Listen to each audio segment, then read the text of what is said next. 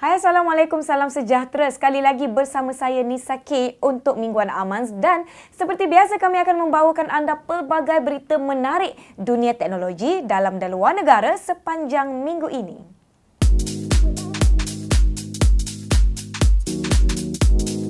Berita minggu ini kita mulakan dengan acara Computex 2017 yang berlangsung di Taipei dan membawakan beberapa pelancaran peranti baru. Antaranya, Asus telah hadir dengan Asus ZenBook Pro, iaitu komputer riba nipis dengan skrin 4K dan sokongan grafik GTX 1050 Ti dan kemampuan bateri sehingga 14 jam.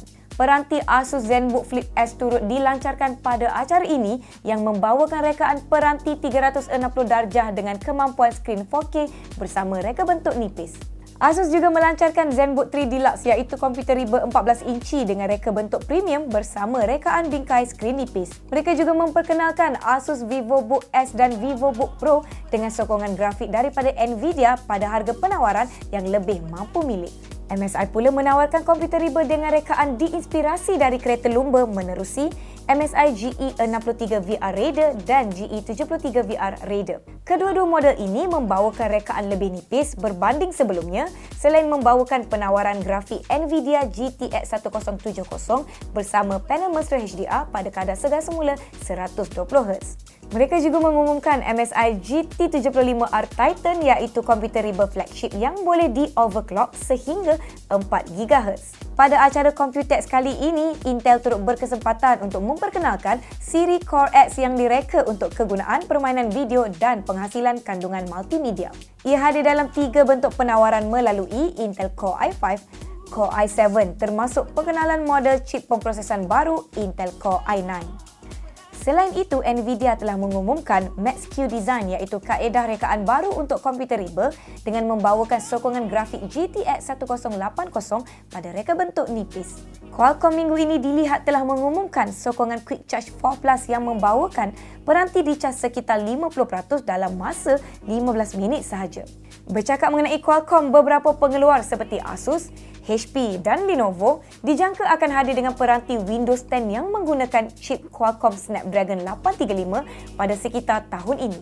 Sementara itu, Andy Rubin, iaitu pengasas sistem operasi Android, telah memperkenalkan Essential Phone dengan rekaan skrin bingkai nipis, chip Snapdragon 835 bersama sokongan aksesori modular.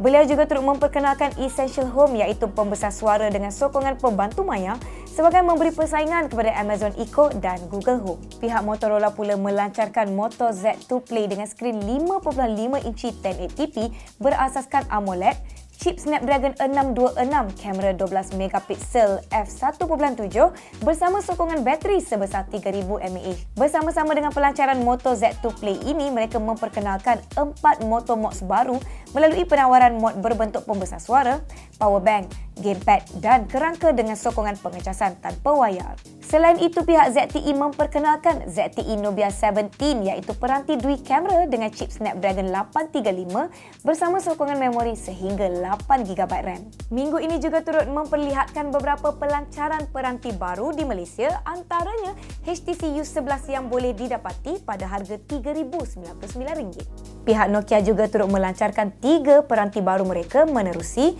Nokia 3, 5 dan 6 yang mana masing-masing membawakan harga RM599, RM799 dan RM999.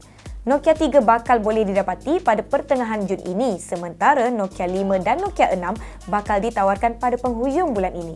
Selain peranti Android, Nokia juga mengumumkan penjualan Nokia 3310 versi baru yang mana boleh didapati pada awal bulan ini pada harga RM239.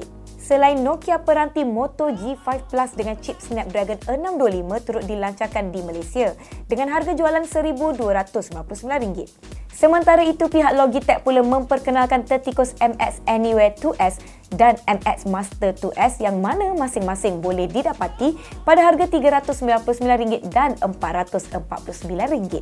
Beberapa berita teknologi lain turut kedengaran minggu ini, antaranya Vivo yang kini disahkan menjadi penaja Piala Dunia FIFA secara rasmi untuk tahun 2018 dan tahun 2022. Pihak NASA pula mengumumkan yang mana mereka akan menghantar kapal angkasa ke matahari pada 2018 untuk mengkaji bintang tersebut dengan lebih terperinci. seperinci.